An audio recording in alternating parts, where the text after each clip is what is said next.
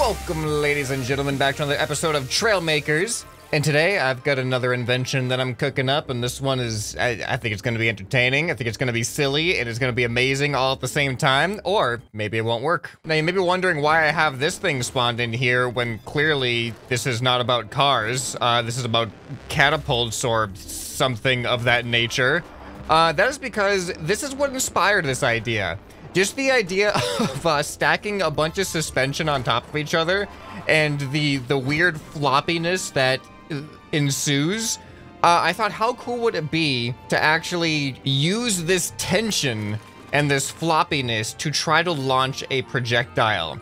And the vision that I have in mind is to create a basically a suspension-powered catapult. And I'm going to use magnets to grab the suspension, and hopefully, I don't even know if this is going to work, but hopefully I'll be able to pull it back and place it under extreme tension, which is, you know, obviously always 100% safe and reasonable thing to do. Nothing can go wrong when you start placing things under extreme tension in real life or in video games. Yeah, and then once we let go of the magnet, will it provide enough force to launch perhaps a stick of dynamite a certain distance away from ourselves and not destroy ourselves? What is this car doing? I found another new mode. I've invented another new mode of transportation. This is called the suspension slide. And it's where you put a bunch of suspension on your vehicle and have it lean to the side, and it causes you to slide across the ground. As you can see, the engines are off. It's very, very fuel efficient. It's very green as well. The wear and tear on the tires gets a little extreme over time, so you will have to replace tires more often, but it kind of evens out not having to buy fuel every couple of days. So yeah, if any of like the Elon Musks of the world need an inventor to revolutionize the automotive industry, just give me a call. Shoot me an email. You comment down below. I'll find you in the YouTube comments. That's probably the best way to reach me, to be honest. Okay, suspension catapult. We got to build this idea. We got to be able to actually do it. Does the suspension even work the way that I'm thinking it's going to work? Let's go ahead and place a base down with an anchor block so it's going to be stuck into the ground. We don't have to worry about it tipping over or anything. Now, let's take some suspension and just stack this on up. And as a quick test, just to see if this thing flexes, I'm going to take a whole stack of weights and offset it from the center here. And we're going to see how this behaves. Oh, yes. Okay. Okay, that looks like it has potential. That does look like it has potential. It flexes, it bends, and it seems to be trying to correct that by going back up straight. So if we pull this thing down, assuming that the rest of the structure can handle the tension, I think we have some potential here. So now let's focus on, ooh, you know what I could do to make things even? I could even double this up.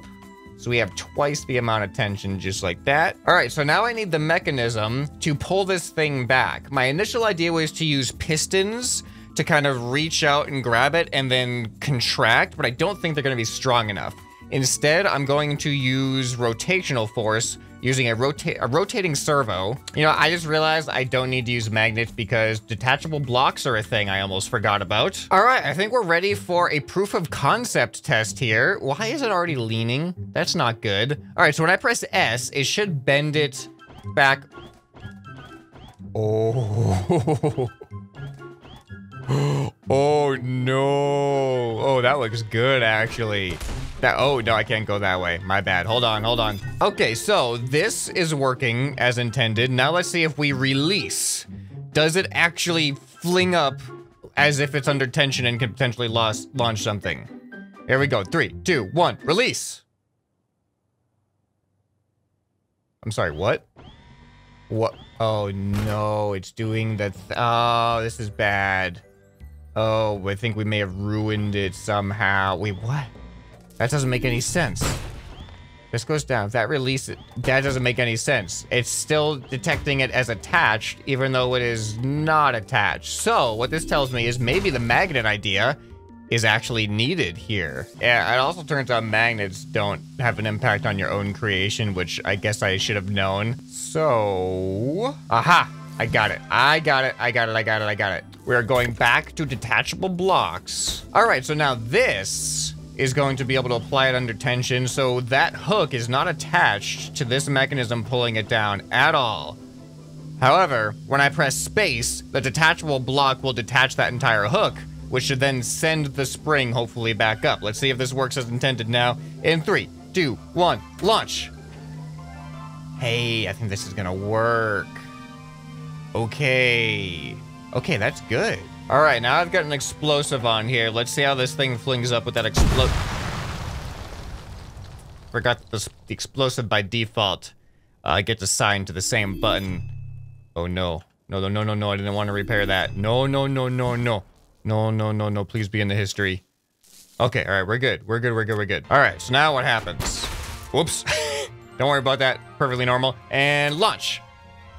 Okay, it's not the strongest. Maybe if I add some more tension, it could be even stronger. Let's try to time it. How do we time this? We gotta make it so that these detachable blocks will release the explosives at the appropriate time. So let's try it with a sensor, see what happens. I'm just gonna have a sensor facing this way. So now I can bring this back, and then I arm the sensor, just like that. And let's see if this works. 3, 2, 1, launch. It did not work. It did not detect it the first time it went through for some reason. Why? All right, sensor is armed. Let's watch the sensor here. Wow. It just simply does not detect it. Okay, well, the other way to do it is just to guesstimate how much of a delay between releasing the tension and launching the explosive. So let's see if we do 0.2 seconds. Is that gonna be too much?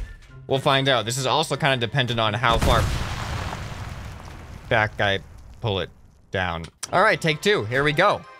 And go. Oh, I gotta set it to toggle. 0.2 seconds, here we go. Too early, actually. But that was a launch. That was a real launch. This is turning into a real weapon. After I get this dialed in, you know we're gonna have to try to actually hit things with it. All right, so 0.2 wasn't enough. Let's double it. Let's go to 0.4. All right, and launch. That actually seemed almost perfect. Let's try it again. And launch. Maybe it's a little bit late. I'll try 0.35. Actually, that time it seemed fine though. It's gonna vary, I think.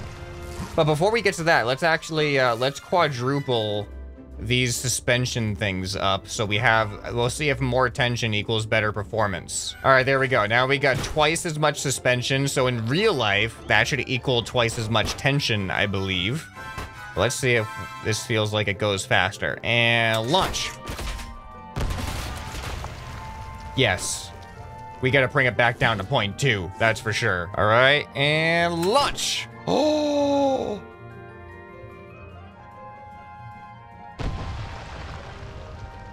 This has exceeded all of my expectations on that launch just there. That was amazing. I can't believe how far it goes. Okay, hold on. We got to get a nice cinematic view of this. All right, we get that down there.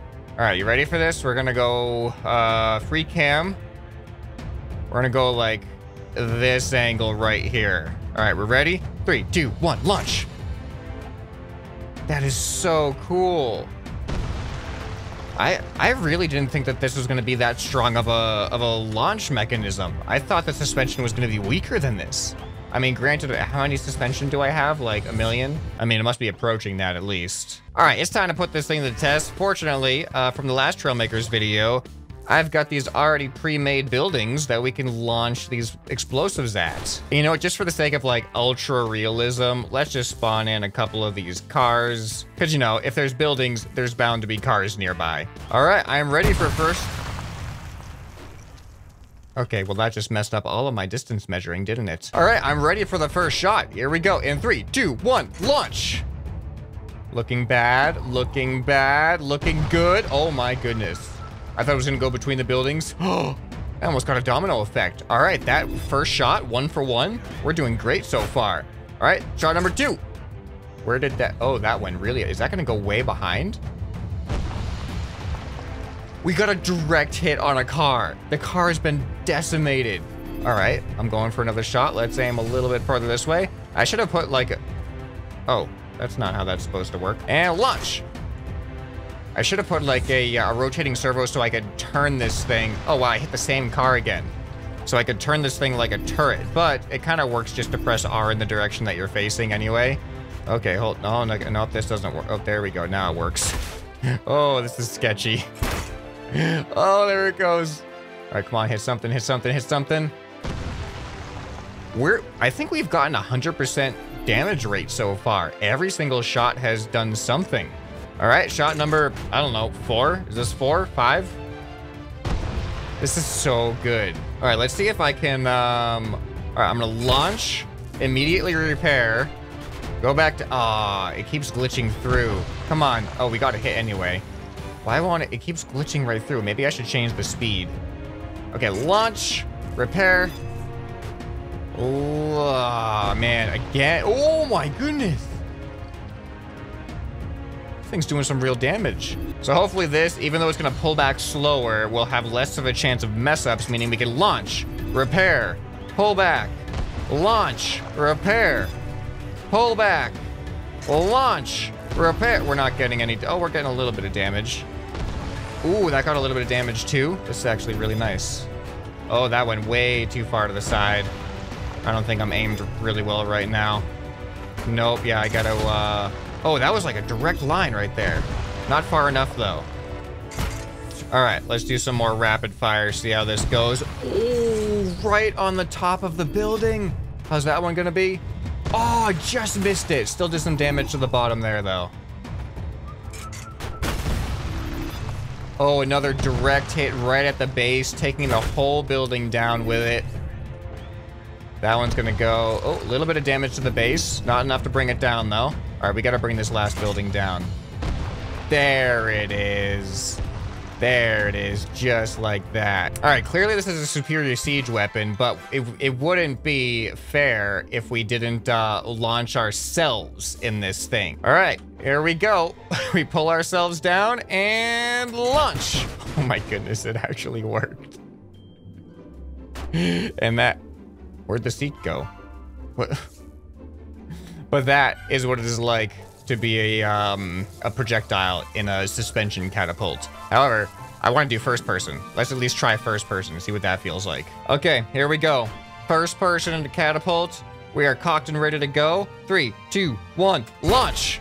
Oh, no. I thought I would rotate with the seat, but apparently not. And we're fine. We're perfectly fine. See, I told you, 100% safe and effective, putting things under massive tension like that. There's no safety issues whatsoever. Once again, ScrapMan Industries leading the way for safety and innovation and making a brighter future for all. If you guys have any other suggestions of wacky experiments you want to see in Trailmakers, let me know down in the comments below. If you liked this, you'll probably enjoy some other stuff that you can find on the channel right here on the end screen. Hope this video has earned your subscription. Anyway, this has been ScrapMan, and I'll see you next time. Bye.